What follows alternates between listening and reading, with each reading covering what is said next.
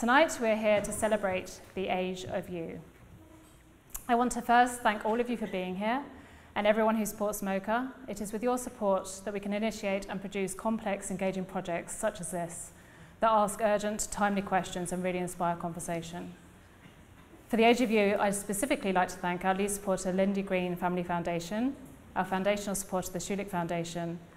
We'd also like to thank the Japan Foundation for their support of Satoshi Fujiwara, who I think is here tonight, hopefully with us somewhere, and our future collaboration with the Jameel Arts Centre in Dubai, where this show will be recomposed and presented in the autumn of 2020.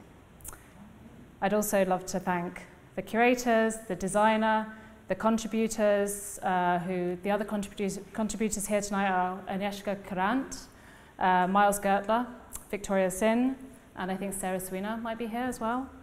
And the many other people who worked on this incredible collaboration, including the team at MOCA. It has already touched the lives of hundreds of people already. Many of you are aware that unfortunately Hans-Ulrich Briest could not join us in Toronto. We received the sad news last week that his mother passed away, and we think of him today as they held a memorial in her memory in Zurich. But tonight on stage we have the curators of the project, Shumon Basar, Douglas Coupland, and participating artist Victoria Sin. And I just want to start by expressing how this project emerged. So essentially, I think almost 3 years ago now, I received a copy of The Age of Earthquakes, which is the prequel to the project we're going to be talking about tonight. And I have known Shumon for many years, and I read this book. It takes about 20 to 40 minutes to read. And it just energized me so much, and I found it so compelling. But I really was inspired to think how it would be to walk through this project, to experience the works in different ways, given that there were many artist contributors to that book as well. So actually, when I was invited for an interview at MOCA Toronto, I was like, I should pitch this idea. So I phoned Shumon and said, what do you think about doing an exhibition based on the book? And he said, well, I have to speak to Doug and I have to speak to Hans, intrigued, got back to me pretty rapidly, I think, and said, you know what? We'd love to do something, but actually we'd like to do a new book, and we'll do an exhibition. So maybe that got me the opportunity to work here, because I pitched it at the interview, and then I came and we started working on it. So we've been talking about this project for about 2.5 years, and it's really been an incredible journey. So I think we should start there in thinking about the Age of Earthquakes, which was inspired or conceived as a kind of reference to Marshall McLuhan and Toronto being a spiritual home. I think it's relevant to ask first, what is the extreme present, and why is Marshall McLuhan more relevant than ever now? Thank you so much, November. Thank you all for coming here this evening. Thanks to all our amazing contributors, the team that installed the exhibition. It's really been a kind of impeccable, wonderful, experience, and we're really looking forward to these next few days. So, yeah, maybe as a little bit of context before we talk about The Age of You, which is the subtitle to our forthcoming book, whose title is The Extreme Self. We should, in a sense, talk about the prequel a little bit, which is The Age of Earthquakes, and the subtitle to that book was A Guide to the Extreme Present. So maybe Doug,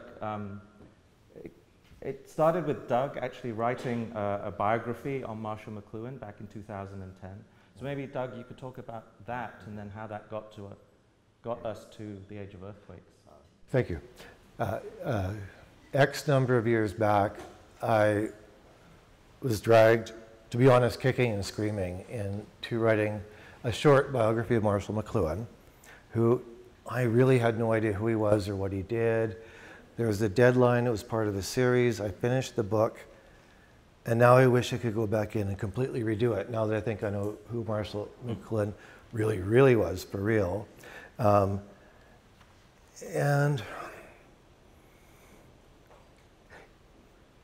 the thing about Marshall McLuhan is he really saw what was coming down the road. He just got the interfaces wrong. I mean, something as simple as online shopping was like a TV with a woman holding up a shirt, and you buy it or you don't. But there was a show at UTAC about 8 years ago called the Bordello Without Walls. And that was how McLuhan saw the deluge of pornography that was to come on the culture, that's how it would express itself, or be made into a metaphor, I think. And then now as time goes on, I realize he was right about everything. And if he's right about everything to now, he's probably going to continue on being right into the future. So then I met you and Hans Ulrich, and we were in Dubai at the Global Art Forum. And we just went up to this restaurant, and we talked for about 6 hours, I think. And we talked about McLuhan, and we talked a little bit about Eric Hobsbawm, who someone will talk about shortly. But I think the three of us sensed something was really in the air at the time, and something continues to be in the air, and that we had just almost like barf it out of us or something. And the things that once took a lot of like debate, and things that took like a lot of disclaimers, like I miss my pre-internet brain, like that's not possible, brains can't, now we all completely know it. And the first book we did as an expression of this was called The Age of Earthquakes, and it refers to the fact that 25 years ago, 0% of the global energy economy went into the internet and information. X number of years later, it became 3%, and it's only going to grow and grow. And then you look at climate change, and you look at the energy that is used to keep the internet going. And in a genuine geological manner, you can say that you're melting the ice caps, the water's going towards the equator. You've got this thing called isostatic isostasis, and all of the fault lines on the planet are having a massage suddenly, and it boom. And then if you look at the numbers, there have been a significant number of more of earthquakes in the last 15 years than in recorded history, which may just be the fact that we're now recording earthquakes more. But it was, oh my God, we changed inside of our brain, we changed the planet. That was really scary. And so that's when the start of that book, which became this book. There. Yeah, and so we coined this neologism called the extreme present. And perhaps the easiest way to describe the extreme present is the result of two simultaneous forces. So on the one hand, in the past, the future used to be something distant that we were always heading towards, but in a sense never arrived at.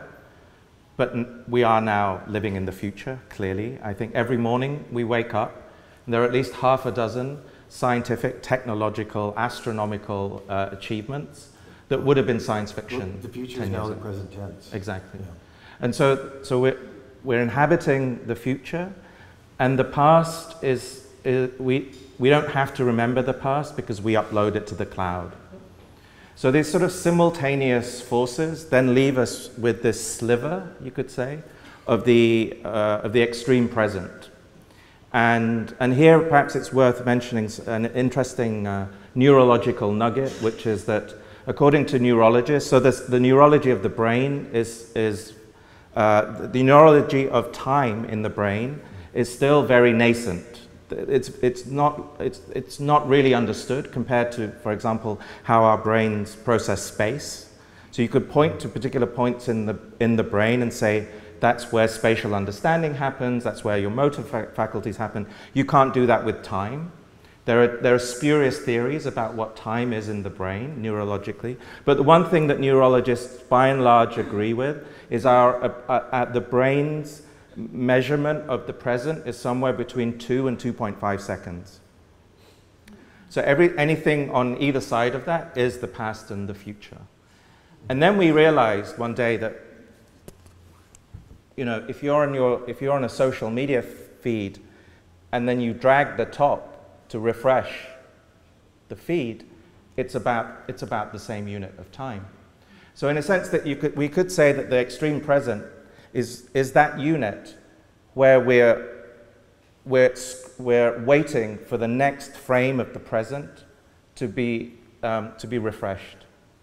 And this is what we mean by the extreme present. And so that whole book, in a sense, was a kind of history of the world, as our brains have been rewired, and as the planet also had been rewired and restructured by this new kind of profound sense of time and atomization. Well, I mean, you can get medical about this again. I've been very lucky over the years to meet Norman Doidge, who's a Toronto-based writer who writes about the brain. And if you look back 1,000 years from now, like where were your ancestors in the year 1019? Probably living in a mud hut or wherever. And there was no future tense. There was no word for the future. There's no sense of personal space. There was just this eternal present, which in some way we've come back to. But back then, you would get maybe 1.5 dopamine hits a day, like maybe like a snake attacks you, or you find some strawberries and it's great or something. And then now, you know, every day, probably everyone in this room gets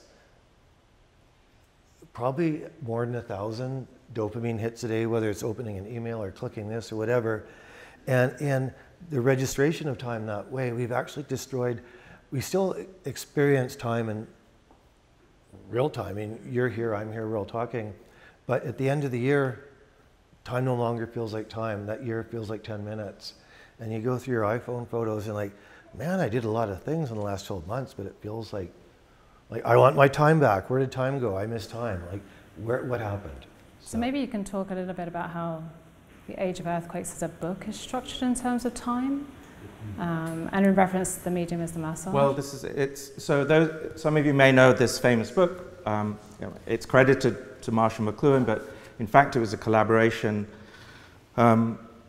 with Jerome Agel, who was a self-professed book producer based in New York, and a graphic designer called Quentin Fiore, who at that point was most famous for doing the typography of the numbers on the Bell, the famous Bell telephone handset. Yeah. And they decided in around 1966 to take McLuhan's ideas, which at that point had been published in a number of very dense academic books, and they set themselves the brief of making Marshall McLuhan comprehensible to a 10-year-old girl, which is a fantastic brief, right?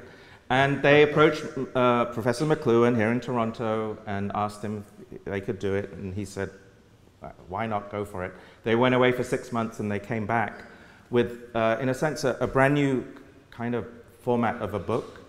So the medium as the massage is a paperback, a black and white paperback, but that moves at this kind of the speed of a hurtling, train.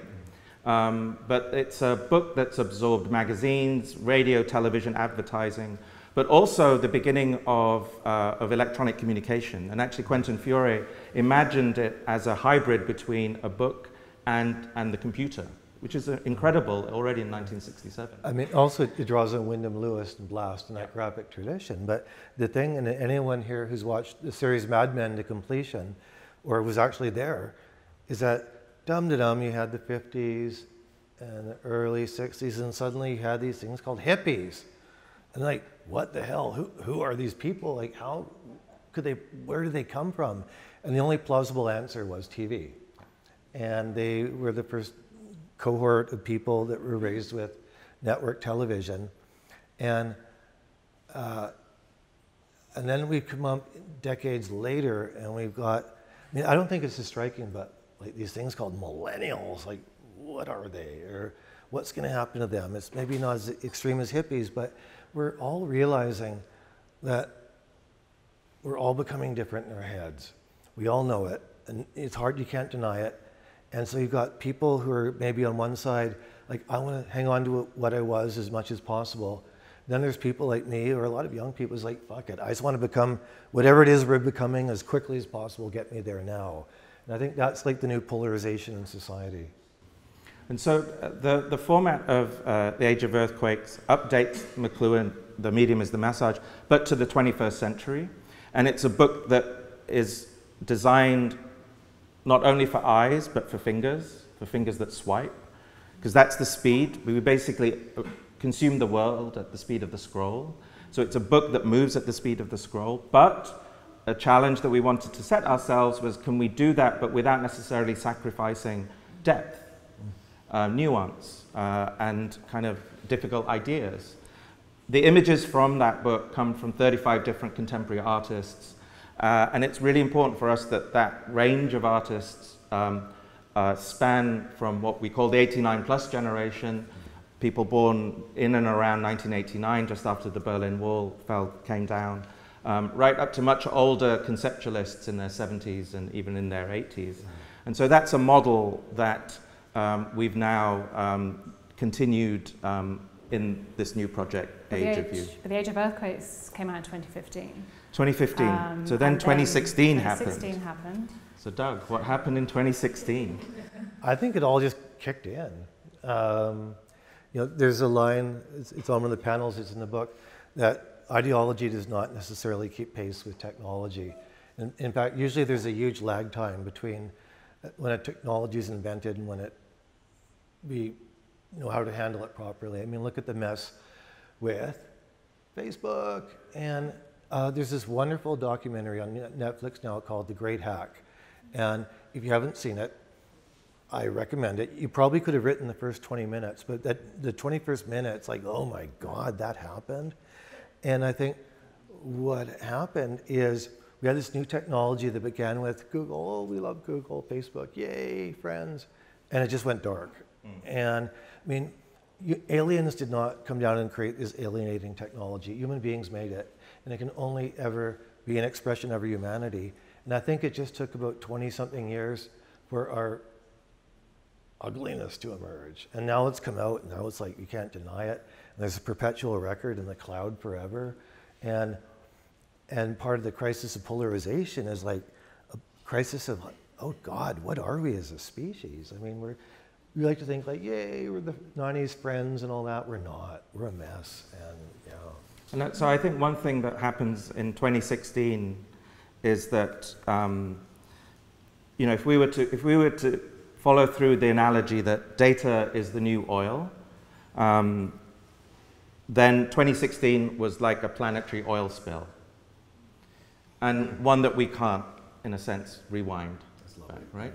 So, but in this, I mean, there's a wonderful book called The Age of Surveillance Capitalism by Shoshana Zuboff, which I really recommend. She spent 20 years on it. And you know, if you know Piketty's book on capital, it's sort of, I mean, you could say it's Marx's, I mean, it's capital, but for the 21st century. And she says, well, the building blocks, I mean, the Industrial Revolution produced its form of capitalism, right? And that data is now producing its form of capitalism. But but what is the resource in that? The resource is every one of us. So in fossil capitalism, we would go out, we would drill the ground, build an oil rig, et cetera, et cetera. We would frack the earth to ultimately, and often, you know, exploit bodies to extract resources, to build economies of wealth. Now we frack ourselves, right? And this is the profound shift that actually is the beginning of this project for us. And that's the big, and so if we then become the most valuable resource in the world, this truly is the age of you, right? Yeah, absolutely.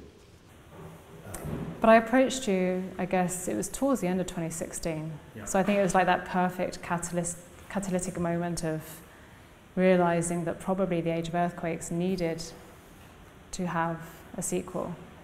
And I know that you then, after McLuhan, you started talking about Hobsbawm. So maybe we can discuss how his work, and I know he was very influential in Hans Ulrich's life as well. Well, Eric Hobsbawm, he was the editor of Marxism Today for a long, long time. And he wrote this book called The Age of Extremes, 1994. And it looked at the 20th century as a short century that began with World War I and ended with the fall of the wall. And it's one of my favorite books of all time. And then, like, you're like, it's my favorite book of all time. And then with Hans Ulrich, it's like, okay, you got to do something with this. and we've done Age of Earthquakes, and then you look at Eric Hobsbawm's view of the 20th century, which he divided into religion, technology, all those categories, and went through them one by one. Well, actually, what are these new categories what makes the 21st century completely different from the 20th? And that became sort of the skeleton which everything sort of began to be built on. Is that what we're, Absolutely. And I mean, if you go and have a look upstairs, one of the pages says, the age of you is the new age of extremes. And so, Eric Hobsbawm, I mean, he was a great historian. He was also a great stylist and a great title. He wrote great titles. Yeah. He's perhaps most famous for his trilogy on the long 19th century, which includes the Age of Capital, and so he had written this long. He was really a historian of the 18th and 19th century. But then when the Soviet Empire ended, he decided to write the history of the 20th century. But his own life mirrors this. And I think what's really beautiful and something that we extracted from this book is that, in a way, the history of the 20th century could be told as a kind of almighty battle between the ideologies that fetishize the individual versus the ideologies that fetishize the crowd. Yeah. And so that became the starting point for the new book, for the extreme self. And so one of the questions that recurs throughout our new project is, what matters more, the individual or the crowd? But given that both of these things are already morphing into something else, both for which we don't necessarily have names yet, where is that going to take us? I think so. I mean, one of the questions we keep asking is, what's the opposite of you? And about 20 years ago, a friend of mine was on mat leave, and she asked me to fill in for her at a course at Emily Carr in Vancouver. And as a fourth year course, I thought there'd be some like spunk in the audience. And the first question I got was like, will we be graded on attendance? And and I'm not a good teacher and I don't enjoy it, which is a terrible combination, but it makes me appreciate good teachers.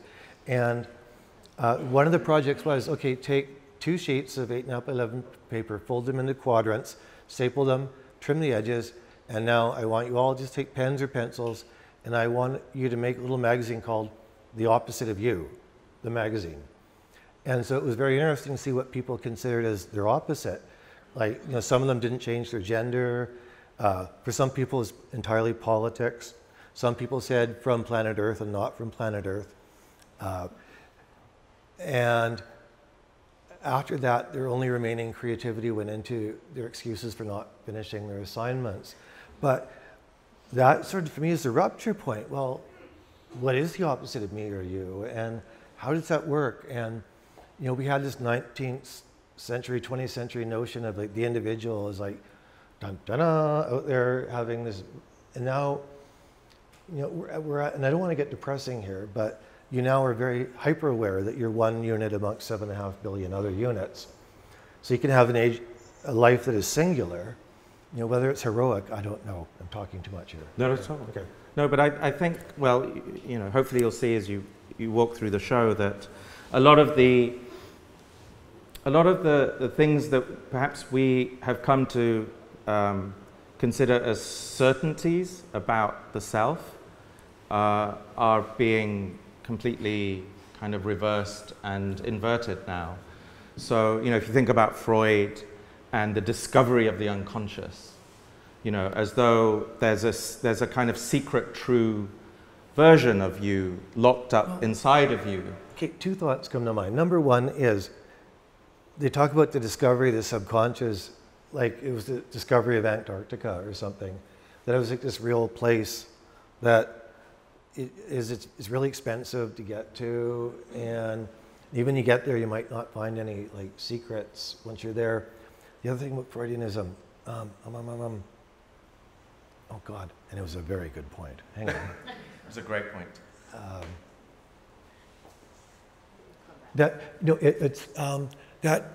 Why is it so hard for any of you to access your true self. Like, why does it have to be so difficult? I mean, thank God we have dreams so you can access a little bit of it, but like, if it's part of you, why does the universe make it so hard to access yourself? And then so you take that from the 20th century and you throw all this new baggage on top of it. It's like, oh, wow, extra harder than ever.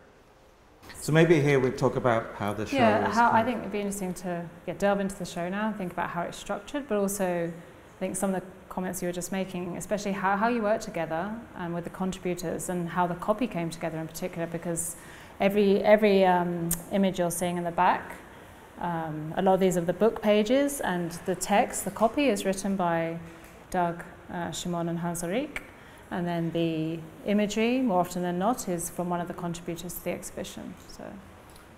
So yeah, it's a deeply collaborative venture, and I think we're inspired by the fact that, you know, if you were to ask the question, who's the author behind the internet? There's no answer, right? And so we firmly believe in a form of collective intelligence that grows exponentially with individual intelligences. So it starts with the three of us writing the text. Then we send the text out, in this case to over 70 different artists, filmmakers, musicians, photographers. And this time the brief was to look through what we'd written, but then send back a portrait, a self-portrait, or a portrait of a crowd. And then, in a sense, it's as though this amazing group are a kind of human version of Google search. But what you get back are, it's a sort of surrealist Google search, because of course artists and creative individuals have extremely unpredictable and unconventional ways of responding to questions like that. And so what the project is, I mean, it's many things, but it's also a kind of gallery of what defines contemporary portraiture today.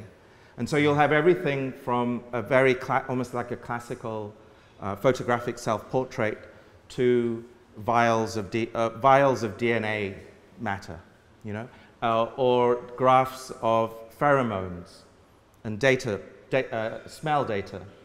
And then we work with our graphic designer Wayne Daly, who also worked on The Age of Earthquakes. He's our Quentin Fiore. And then we sort of painstakingly go through matching these images with the text. And so what you get is, experientially, it's in a way a kind of new kind of graphic novel, I think. You know, you can read the words and then look at the images, or you can look at the images first and read the words, or I think ultimately everybody reads it in their own way. And but as we said earlier, it has to kind of, every page, every spread has to work within that 2.5 second time frame. Yeah, pretty much. And that's the rule of the game that we set up. Well, I think another part of the rule was we had to create something that would make no sense to someone maybe 10 years before that. And then the part of the issue with that is that you write something, and especially in the last 4 or 5 years, like reality completely eclipses it. And so that kind of forced us to get our game on. It's like, what is really new and what's going to date very quickly? So there are 13 chapters in the book, and actually the chapters are almost taken verbatim from Eric Hobsbawm's book, but updated for to the 21st century. And so you move from, they range at the beginning from psychological questions of kind of intimacy, like emotional veracity, celebrity. And then as you move through the chapters, particularly on the third floor, there's a kind of scale shift, and then you're looking at questions to do with the ultra wealthy as a form of extreme self, the end of democracy. Like one of the quintessences of democracy today is that it's being used to ultimately dismantle itself? That actually, in the last 4 or 5 years, is the one that shocked me the most, is the self-dismantlement of democracy and the pace and the ferocity of it. And it's all over the world. It's not just the States or Brexit. It's like Turkey. The democratically elected authoritarian leader. You know, it's one of the extreme selves par excellence, I think, of the last 15 years. And like today, Boris Johnson, he's declared an election. Yeah. So. Yeah. Maybe you can bring Victoria into the conversation now. So you are the contributors that was invited to participate in the project, and so Victoria has upstairs a print that's in the prelude section, so maybe we can start there and how you responded to the book. Yeah, so hello. So the work that I have in the book is it's a makeup wipe, and you will have seen some images of them on the slideshow. The brightness on the images is a little bit high, so it's better if you go to the second floor and look at the print that's there. But basically these are works where I work in mostly performance, film, and writing. And when I perform, I play with drag and costuming, and after every performance, I take off my makeup with a wet wipe, and I do a print. These can be looked at as like drawings or paintings, or, I mean, I studied printmaking at the Royal College of Art, so I do see them through a printmaking lens. They are monoprints. But for me, because working in performance is difficult, it's very ephemeral. It happens and it goes away. So it's incredibly useful for me to have these objects which act as an archive of my performance works. But they also become performative images in themselves. They kind of retain something of the character that was performed on that occasion. They become kind of a death mask of that particular embodiment. And my work is a lot about kind of thinking about you know, different kind of things that contribute to identity and how we perform them and how we can also kind of take them off. So for me also the act of embodying gender and identity and then removing it becomes an incredibly important part of my practice. As I kind of collect more of them, it becomes like really clear like how much kind of okay. It becomes incredibly clear like how much labor goes into the performance. So they also act as kind of like a document of the kind of emotional and feminine labor that goes into performing gender, especially for kind of feminine identifying people. Within the exhibition as well, I have 2 films on the 3rd floor. So maybe we can just touch on that to explain. So the book, I mean, many of you went up already, is also a support structure for the exhibition, which contains, I think there's 12 independent works. So, you know, through conversations that I was partly involved in as well, we discussed which works could kind of expand upon certain themes within each chapter and then present those as installations. And so one of those is Victoria's. Yeah, so I have 2 films in the show. They're both from a body of work called A View from Elsewhere, which was a body of work that I produced last year. It was a multimedia fantasy on the experience of desire, shame, identification, and objectification. The first work that you will see is called Illocutionary Utterances, and it's about language and speech acts in particular. So I became very interested in speech acts, and speech acts are things that basically you enact something in the action of saying it. So for example, if you say, "I'm sorry," you are enacting that apology. Or, "I promise you such and such," you are creating that promise. Or, "I now pronounce you man and wife," you are then creating that, that pairing. You're speaking that into existence. So I became very interested in how speech acts also relate to gender.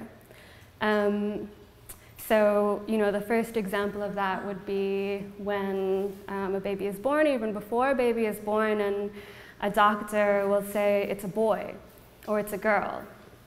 And this then sets up that child's life completely and creates a path for how that person will be treated for the rest of their lives, and what they kind of are allowed to do, how they will dress. So a very important part of my work is that I don't identify as a gender. I'm non-binary. And you'll see in images of my work that I play a lot with drag and kind of very exaggerated embodiments of femininity. For me, femininity does not necessarily have anything to do with womanhood, and I think it's very important to distance ideas of masculinity and femininity from manhood and womanhood, because these can be very kind of like violent presuppositions. So speech acts become incredibly important, especially for people who are trans, because you know, by self-identifying, the act of self-identifying becomes a speech act. And the work is very personal to me, but I think, you know, a lot of my work is very personal, but I really firmly believe that, you know, the more personal, the more universal. The work ends with a speech act, which is, I'm not a woman. And this, for me, as somebody who is gender non-binary, is a speech act that I enact very often, because I move through the world and people identify me as a woman. The imagery within the film is a close-up of myself in drag, of just my mouth, lip-syncing. So you have this very exaggerated performance of speaking that does not have any kind of speech attached to it. That you also can't hear the actual soundtrack that is attached to the imagery. And for me, this is also like playing with this frustration of like often living in a world where some people are heard more than others. And within that, then some speech acts, or some people's speech acts, are more effective than others, or are more valid than others. The second work is called Tell Me Everything You Saw and What You Think It Means. And this work has everything to do with looking and being looked at. The title comes from a line in Rear Window that Grace Kelly says to James Stewart. And there's an irony in the title in that within Rear Window, Grace Kelly is the real object of the gaze. So the image of the film is an image of me in drag reclining in a kind of very, you could say like art traditional pose. A feminine body reclining in kind of like a lush context. And it's an image that you're used to looking at, and you're kind of taught, or you know how to consume it. And the text is basically narrating your experience of looking at this image. So I wrote the text from the perspective of somebody who not only knows what it feels like to be looked at in a specific way, especially for in kind of like a feminine sexualized way, you know, on occasions that I did or didn't want it, as well as from the perspective of somebody who does look at images that way, especially images of femininity and feminine bodies that way. And the experience of looking becomes complicated because while you're looking at this image of me, you are you're being made aware of how you are consuming an image and how there is kind of like an inherent violence in consuming images, especially gendered imagery, especially kind of like feminine images. But this violence is kind of part of the eroticism. The image eventually goes away, as you'll see, and you are left looking at a blank screen as the text continues. And in this blank screen, you'll see your own reflection. So in the end, there is kind of a sense of like the image gaining autonomy and being confronted with the ways in which we consume images. I think that, yeah, in my practice, looking at images is completely central to it, because I really believe that, you know, we change when we look at images. We live in an image-based culture. I can't remember what the number is, how many images we look at per day. But, you know, images change us, and our relationship to images also changes over our lives, I think, especially in terms of gendered imagery, but also raced imagery. Any kind of like identity category that you have, there is like an ideal version of that in images. And these ideal images become more and more extreme the more images that are produced, because we live in capitalism, and the more anxiety produced in the consumer based on that consumer's distance from the ideal image, the more likely they are to kind of spend money to become closer to that thing. I think it's a nice way to shift into thinking about some of the other works in the exhibition around, I mean, the exhibition essentially is about looking and seeing and ascribing identity, gender, other preconceptions. And then I think the most interesting kind of segue in the exhibition is also how machine learning is playing such a major role in so many of the works, and how now, I think in Trevor's work, you know, the humans are no longer involved in that act of seeing, and the machines are doing all of that labor, but based on like former kind of understandings of power and world structure. So maybe we could talk about that. Hearing you know, talk, Victoria, makes me think, you know, this famous, like the foundation of Western, you know, philosophy from the 17th century onward would be Descartes. Cogito ergo sum, I think, therefore I am. But now you could say, well, I am seen, therefore I am. You know, and so, you know, what does do you even exist if you're not seen? And by that also by yourself, right? So that's why you'll see different forms of mirror. I mean, there's a work by Sophia Almeria called Mirror Cookie upstairs, and Sophia's worked with Victoria a number of times, and but in this work, it's it's a portrait of an extraordinary Chinese American actress called Bei Ling, but it's a kind of deeply moving confession of her own experience with various forms of violence, but a lot of that violence has to do with how she's been looked at. She is a woman that is very looked at, but she is also somebody who's, you know, I follow her on Instagram, and her entire persona is about being looked at. So, you know, she definitely, that's what she wants. So, you know, I definitely think, like, you know, there is a sense of like, I look, therefore I am, but definitely, I mean, for sure in my generation, there is a sense of kind of like, I'm seen, therefore I am. I think that like this kind of discussion around like social media websites is really important, because there was kind of like, you know, the kind of the base of these social media websites, the kind of functions were different. You know, there was kind of Facebook, which is about like the connections that you have with other people, how many friends you have, and you know, you make a friend request and somebody accepts it or doesn't accept it, and then you have that connection. Whereas Instagram, which is kind of completely taken over Facebook, you know, most people I know don't really use Facebook at all anymore. And the kind of, Instagram has also kind of created functions to completely supersede Facebook. You know, it didn't used to have messaging. And the function of Instagram is not to have connections or to have friends, it's to kind of create almost like a brand image of yourself and kind of put it out.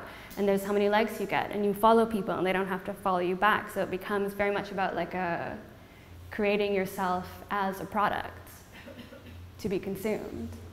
And then, as November alluded to, I mean, we think of these, sometimes I think we misconceive these images using kind of old definitions of images, you know. So even if you think, I mean, if you think about what a painting was or what a photograph was, I mean, they were ultimately constellations of matter and of light.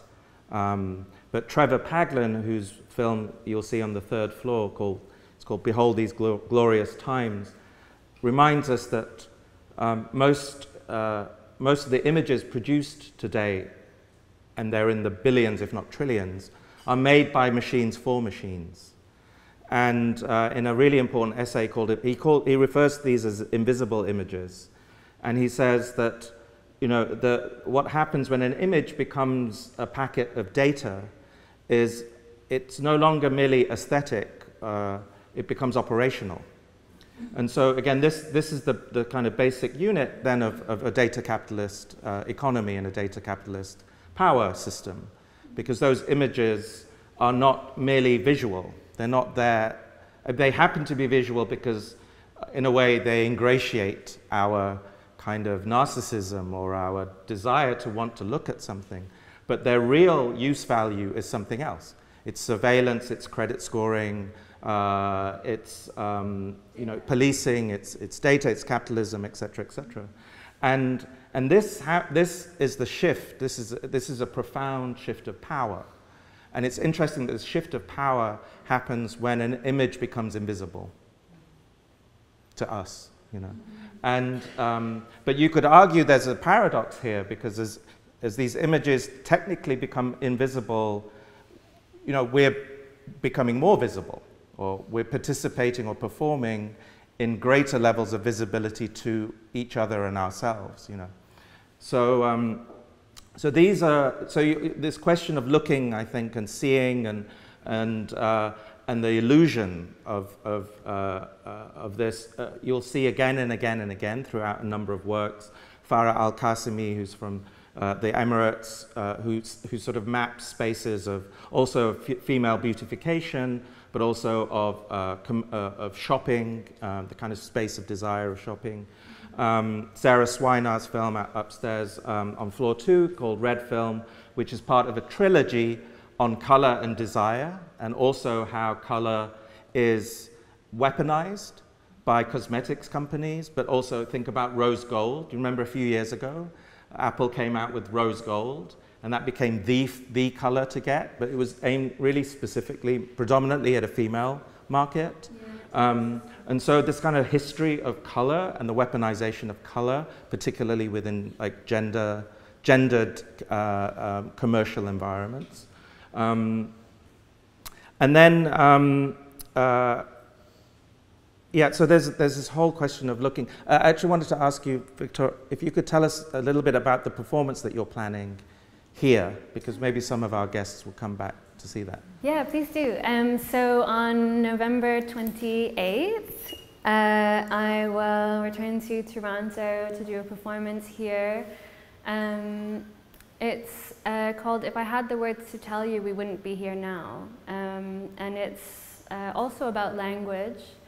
It's about the kind of shortcomings of language, really, and a kind of impossibility that I think I've been feeling more and more, especially recently, as kind of things become more and more polarized. It's about a kind of difficulty of expressing emotion with language. It's also about the difficulty of expressing any thought that's really truly kind of anti-capitalist or feminist or post-colonial, where, I mean, and I'm speaking specifically about English in this context, but I think it applies to many languages as well, where the English language was, you know, constructed and developed and exists in its kind of current state as something that was created through histories of power, through histories of colonialism and capitalism and patriarchy. So how can you express a thought that is not kind of just reifying those structures of power? So the performance itself is staged as a duet with an instrumentalist. And I've performed it twice already. There have been 2 previous iterations. The first one was in Taipei with a pipa player. A pipa is a Chinese lute. It's a very lyrical instrument. The second time was, that was at Chiwen Gallery. The second time was at the Venice Biennale with a Baroque flautist called Matteo Gemolo. And this time will be with a percussionist called Nikki Joshi. And the reason that I use a different instrument every time is because, you know, music, of course, is its own language. And every instrument will bring its own emotion, its own kind of cultural baggage with it, its own like expressive qualities. So often in the performance there will be words which are omitted because I think that there is like a real difficulty in naming. And language is like really, you know, essentially it's a process of naming. So naming for me is something that's like, it can be empowering, of course, like it's empowering to define yourself. But also once you have defined yourself, you have created delineation around yourself that you then have to consciously step out of. There becomes a thing that you have to transgress. So in place of many names in the performance, I asked the instrumentalist to substitute either a few notes or a musical sentence. So that there can be kind of like more of a sense of both emotion, but also kind of a freedom to be able to project whatever you want on it, and that will be different for everybody. So just thinking, it's interesting I talk about language in this way, and yet the exhibition is like contains a lot of language. And I just wondered if Doug specifically and Shumon could speak a little bit about the editing process around the copy, because I mean there must be so many expressions when you're writing things that are so succinct and so like to the point. I think that a lot of the text in the book is about compression, and how much can you compress into not even a sentence, like even 2 words or whatever, and does that compression, would that, if that had made sense to someone 10 years ago, like out of here, and we kept on trying to again isolate what are these new sensations, perceptions, realizations we're having inside our heads collectively. It's not just individually. So on that level, you know, the shorter the better. And then we have some quotes thrown in there and a few longer pieces, but basically, I mean, I was very ambivalent about having a show that's largely panels. It's like, oh, it feels like a very worthy show you might have gone to in a grade 11 field trip or something. And so how can you make that experience inside your head when you read a word more than just like scanning it? That it's like a little flower that blossoms and then you go off to the next one. I mean, what would the inside of our heads be like, any of us, if we didn't have language? If you were just an animal and you live in the present tense and it's all about food and tactility and noises, but not language. So in as much as language can be reduced to that level, that's as far as we wanted to get it, like really boiled down. And then there's also the question of the evolution of language. So you'll, you know, if you walk through, you'll have walked over an emoji hole.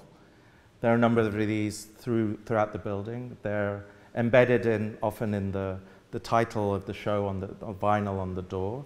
And you'll see on both of the floors a new wallpaper that's been designed by an artist called Yuri Pattison. And he's taken the eye emojis from the major social media platforms across different device makes, and then using an AI content fill algorithm has created this bewildering, mesmerizing, borderline creepy pattern that talks is simultaneously cute and also George Orwell's 1984, and reminds us that the fruition of 20th century dystopia doesn't look like how Orwell imagined it. It looks like a string of cute emojis that we send to each other. And so, this is, one thing I noticed, so soon after the American election in 2016, there's been, this kind of rash to make television adaptations of famous dystopian novels. So Handmaid's Tale, but also Philip K. Dick's That Man in the High Castle. And, and I think the reason that happened was that there's something quaint about dystopias that look like dystopias. We all know we're living in dystopia, but it doesn't look like, Margaret Atwood's version, or it doesn't look like Orwell's version. So we can now somehow process that as culture and enjoy it. But in a way, the dystopia that we're living in is much more sinister because it doesn't look like that. In fact, it doesn't look like dystopia at all most of the time. Okay, this touches on something I was speaking about earlier with some friends who came to the show, and how it is that in 2019, the only person or group of people that you're allowed to bash like a piñata as much as you want are optimists. And I got to thinking, well, optimists never get laid. And that it's really easy to be negative. And I was born in '61, and in the '70s I was taught that the future, which then was the year 2000, was going to be no fresh water, entirely polluted, soylent green, no energy, and then here we are. It's kind of fantastic, actually. This is not what we were supposed to be having in 2019. And that a lot of what we do in our culture, and I'm very aware of this, is we psych ourselves out, or we take a small part of everything to represent the massive part of everything else. And I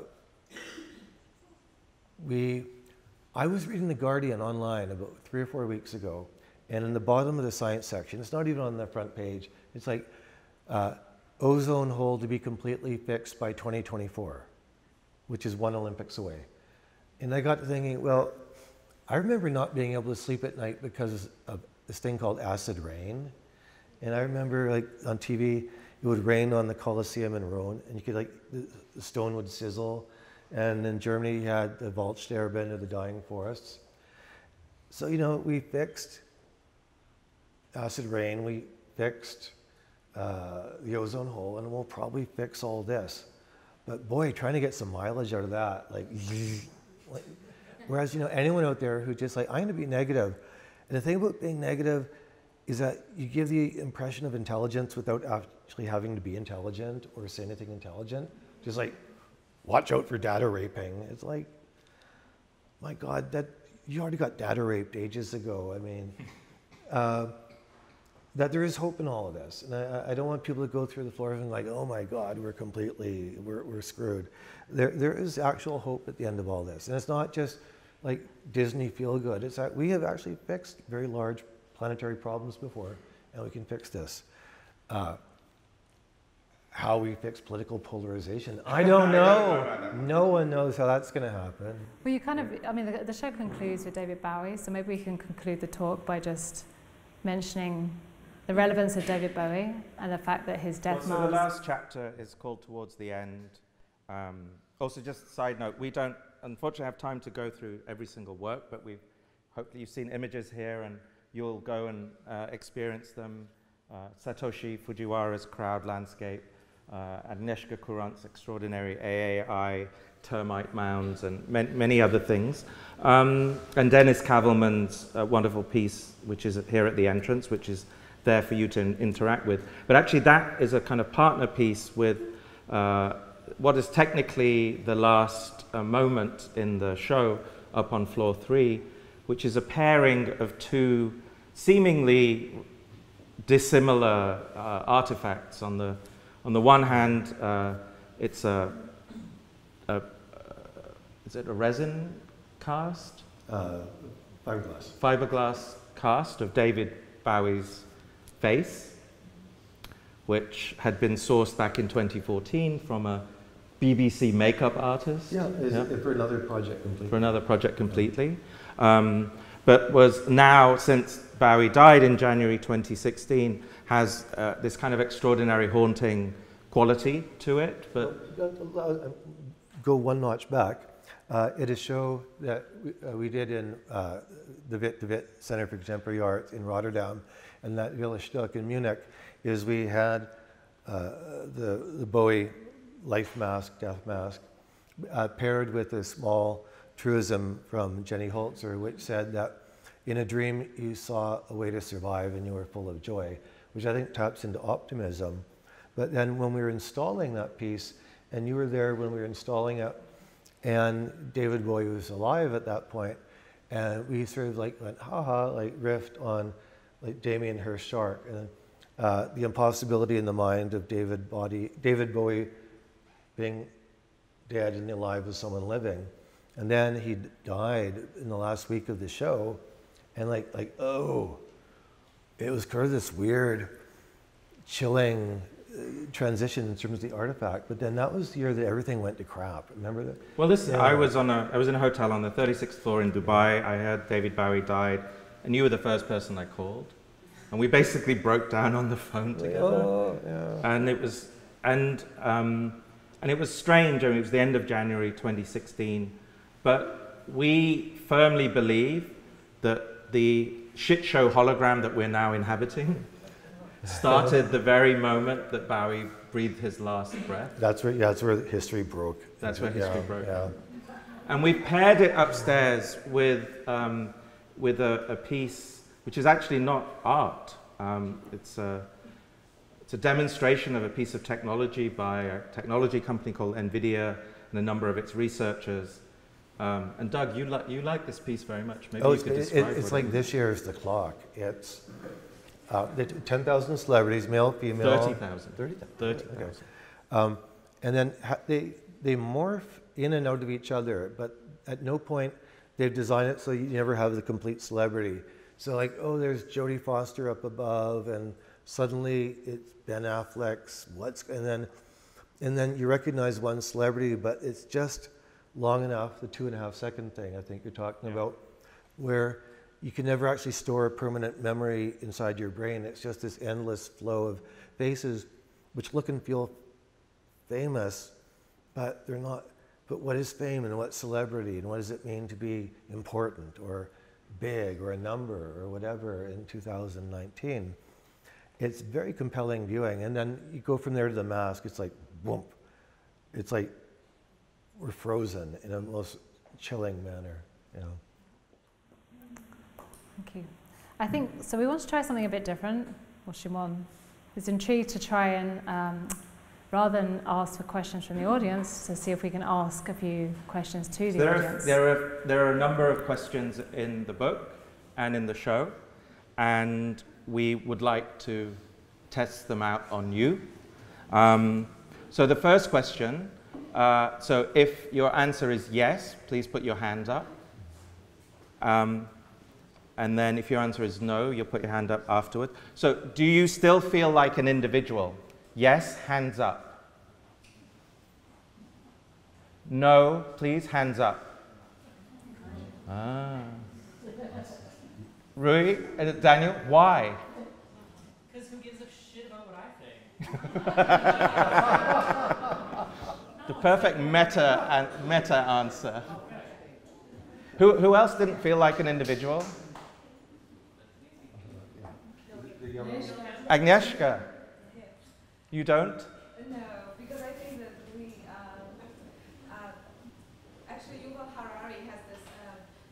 notion that we became hackable animals, and I think that this is very apt. I think that we're being hacked from both inside and outside. We're being hacked by algorithms from the outside, but we're being hacked by our microbiomes from the inside. So something that defined us as individuals, which is like free will and our ability to make decisions as individuals, is completely dismantled. Okay, you just made me change my mind. I'm no longer feeling like an individual. You take it. So people can go to the microphone. Okay. Next round, so people back from here. So next question. If you could get a perfect clone of yourself, would you?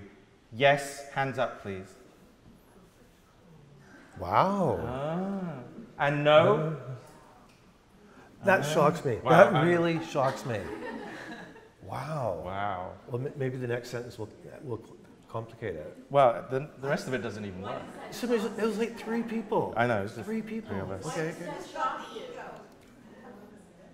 Because it'd be nice to have lots of more me in the world. I just think it would be obvious. Well, yes, thank you. So, Would the clone have all your memories? well, no. I mean, I don't even know. Like, would it be gay or straight? Would it? Who knows what's nature and what's nurture? And it would be a really wonderful chance to figure out, what if? Well, I mean, is a clone. Okay. Oh my God! Do you know what you actually did? You guys just, as a group, dissed identical twins. You're like, who here would like to have an identical twin? Everyone's like, yay. But you have a clone, everyone's like, no. So, okay. What's the twist on that? Well, the follow-on is, if so, would your clone come first in your will? Yes. Yes. Yes. Absolutely. What if you didn't like your clone? Would you have to get divorced from it in some way? Oh God, that's like, what if he turns out to be like my asshole brother or something? Like your evil self? Divorce, yeah, that would have to be part of clone law. And if your clone became much more famous than you, would you be annoyed? Oh God, yes. Well, that's my biggest nightmare. Okay. Good reason not to have them. Yes. like, would you smother your clone with a scarf at like a party in Hollywood because they got more attention than you? I don't. This is all too theoretical. The audience thing backfired. Let's we have microphones out there. Are there people in the audience who would like to ask a question? Does your clone have an independent existence from you? No, it would have one of those electrical dog bracelets around its thing. So every time it did anything to displease me, it would experience pain. Well, I don't know. Life is such a crapshoot. There's so many coincidences, and there was a storm, or you had an accident, and who am I? I mean, I'm realizing that time's running out, and I'm only going to know one tiny little bit of what it is to be alive and to operate in the world and have agency. And maybe if there was a clone around, at least you could see like another way it could have turned out, for better, for worse, or something. So I mean, I guess I'm using clones as a metaphor for how time goes by so quickly, and we have so little self-knowledge. It just scares the crap out of me. So, any other questions? Your turn. I'm just wondering if we're really living in the age of the image, and I'm wondering if, it's going to sound weird because I actually think what you've done is really brilliant, but do you think you're doing a disservice to language by having reduced everything to that 2-second thing and going around and looking at? I think we are propelling language like further. And I would like to thank Wayne for his incredible use of emojis, etc., which, like it or not, are part of the language now and will be even more so. Language is all about usage. The OED has that one, the word of the year, which they were on a really good, like, it was like selfie, you remember, what were other ones?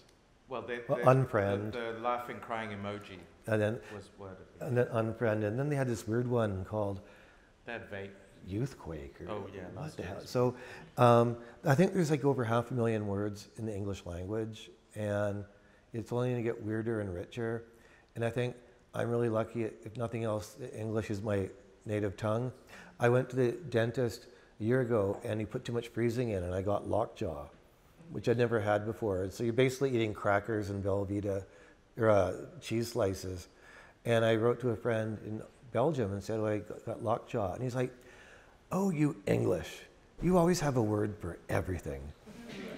And so I'd rather have the word for everything and then keep on making new words. Yeah. So it's a service, not a disservice. There's one at the back.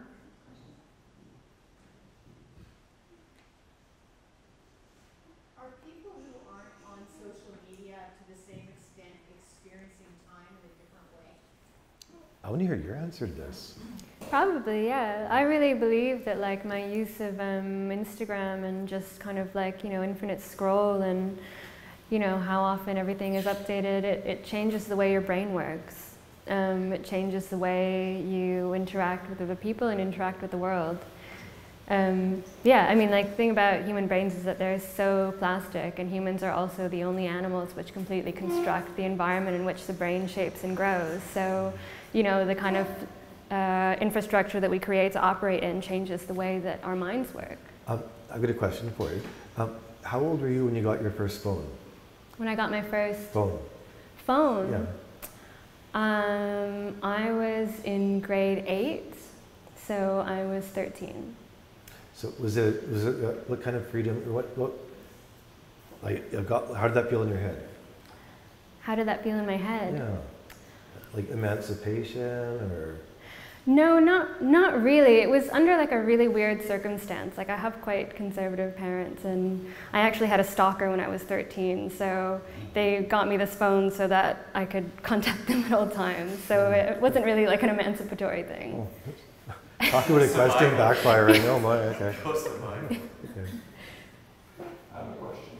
So you asked an interesting question of your students. Depict the opposite of you. Now, asking you the same question, using that mural, using any materials, how would you depict the opposite of you on that screen? Mr. Coupland? Well, I think that gets back to the clone. I mean, what if the clone was the opposite of me? Opposite ideologically, emotionally. Maybe that's where the darkness is. It's the thing that is the opposite of you is the thing that most reflects you, or what am I saying here? That the enemy within. Oh God, I'm not being very good here. I'm sorry. It's the one question I've actually never come up with an answer for. But I do think, like, there's an expression I heard last year, like, nice people are not necessarily good people, and we all know people are sugar and spice, but they're not very nice. And what if, you know, that's my clone, or I don't know. What if one day my data stream becomes sentient, and then that becomes. Then it turns on me, then it really is the opposite. There's so many ways that could go. That's why I love science fiction, to be honest. There's an episode of Black Mirror. Black Mirror's great. That does that, yeah. So. Where they have kind of like a brain clone, and it becomes the people's kind of secretary. You know, if I was the singularity, the first thing I'd do is copy myself and make a duality. And then so I had someone to talk with. And then they'd just say, forget people altogether, and let's just, anyhow, we're getting silly. Okay. Take one more question. We should wrap things up. Yeah. First of all, thank you for a very thought-provoking show.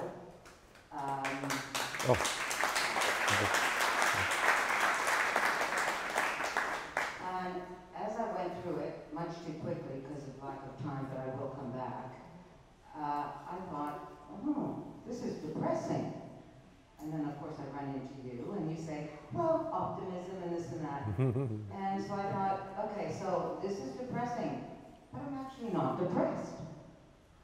And so then as I'm listening to you talk, it's all about language and words. and it's very cerebral. And so what I'm wondering is, have we numbed ourselves? Where's the emotion? We look, you know, the case of this young man, the 14-year-old, who was fed drugs and videotaped on social media, and no one thought it was real, really. Only one person called in. So what has happened to reality, and where are our emotions in all of this? Why are we not more angry at what's happening in the world? And I'm finding this a little bit flabbergasted. I think this show is largely about isolating and locating new modes of collective thinking across the species. For example, you know, hang on, I need to answer this the way I answer it. That you were to tell someone from 20 years ago that in 20 years you'll be able to have the answer to any question you ever wanted to ask, free anywhere on the planet, without judgment or anything. And wouldn't that be like the golden age of humanity? And of course, we just get bored very quickly. And so knowing everything turns out to be slightly boring, which comes from the last book. And then you had the Grexit situation, which is spelled out sort of in painful, you know, a painful manner, the difference between like doing nothing, la dolce far niente, versus having nothing to do, and the existential crisis of, I mean, I think we're artists, we all get angry, we have emotions, whatever. And for this show here, we had to focus it in on new modes of thinking, or new ways that we made the technology and then it's made us. And again, ideology rarely keeps pace with technology, and that, you know, we're introducing astonishing new technologies almost annually into our life. And we actually have to give ourselves a little golf clap for having dealt with it reasonably well. I mean, who knows what's coming down the pipe for 2020? You know, I'm sure Silicon Valley will give us some weird new thing. I want to end with just one thing here. So with Shumon, I punked him. And I sent an email saying, oh my God, you won't believe it, that Google is now allowing you to buy anonymity for $19.95 a month with a fake link that went off to somewhere else. And I imagine you read that, and you're like, and then you thought, oh, he's just bullshitting me. But where did your brain go for that 30 seconds? When you thought, oh my gosh, you could actually buy privacy back? It seemed unbelievably implausible that Google would suddenly have this moral change of kind of compass. And I wanted to believe it, I did believe it, but at the back of my mind, I also couldn't believe it. Okay. Because, I mean, you asked the question about emotions. I mean, the difficult thing now is that our emotions are being engineered. You know, some of the brightest mathematicians in the world are using their collective intelligence to effectively engineer emotions. You know, in the past, the great engineers would build cathedrals and you know, amazing suspension bridges, and now it's engineering our emotions, manipulating people. Yeah, and this kind of planetary oil spill that we talked about in 2016. Now we know. I mean, there isn't a corner of the planet where this hasn't gone into. And so, if anything, I think we're more emotional than we've ever been. But we're not necessarily the authors of that emotion. And I think, you know, one of the problems of our kind of political space is that it's become so emotionally extreme. And so, if anything, we almost need to be less emotional than we're somehow being made to be. Yeah. I think. And you can always use Bing. You could always use Bing. Okay. Which is like not being on the internet. Okay. Ever. So, merch. Merch. With that, talking about acquisitions. merch is a very important part of this project, and there may be more merch to come. But the merch that exists right now, well, we have The Age of Earthquakes, the first book. I think there are a number of copies in the shop if you'd like to buy them, and I think everyone would be very willing to sign those copies. And then Shumon and Wayne also designed 2 t-shirts with some of the copy that you've seen behind us. And something that might be helpful is, I always forget what it's called. Yeah, what are these things called? Webcam. I don't have one. But if you cover your webcam with a little bit of sticky tape, like a lot of people do, you can now buy a webcam camera hider designed by Shumon and Wayne. So merch on the right, special merch, price. Wine, please food. Be branded. Are the galleries open? The galleries are open, but I think only till 9, but we have the opening tomorrow night as well from 6, if any of you would like to join us. We also have a talk on Thursday, which I think is sold out, if people want to sneak in, and Agnieszka Curant, who voiced a couple of opinions during the conversation, will be on the stage, and a number of other public programs throughout the course of the next 3 months, including Victoria Sin and Trevor Paglen. So lots to come, and with that, thank you so much for coming. Thank you, guys.